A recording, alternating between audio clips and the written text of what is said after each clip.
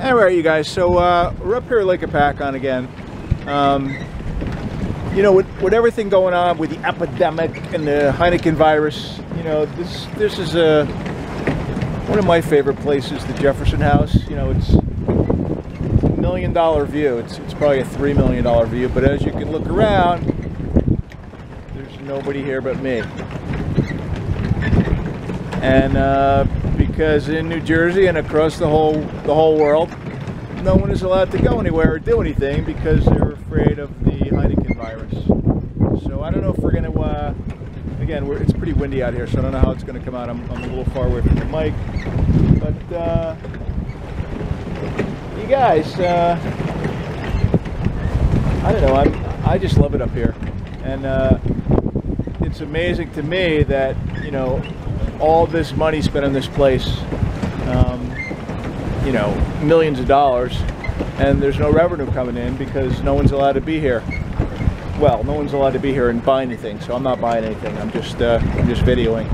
But I believe they're opening on Monday, which is great because they need revenue so they can pay their mortgage and pay their bills. And I mean, so many people are going to be just devastated by this whole thing. A lot of these businesses aren't going to open up again.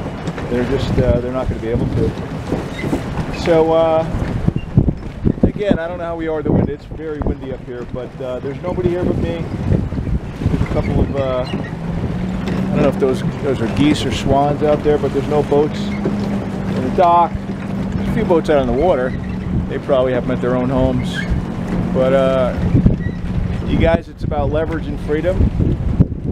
So when you know, the Heineken virus throws your curveball, you can be working from your house and have an income stream coming in anyway, not have to go to a job or beg a boss or a state or the government to work, because you got money coming in anyway from systems and leverage that you built over time. So wow, there's a great blue herring. I don't know if you can see him up there. He's you see him? He's way up there.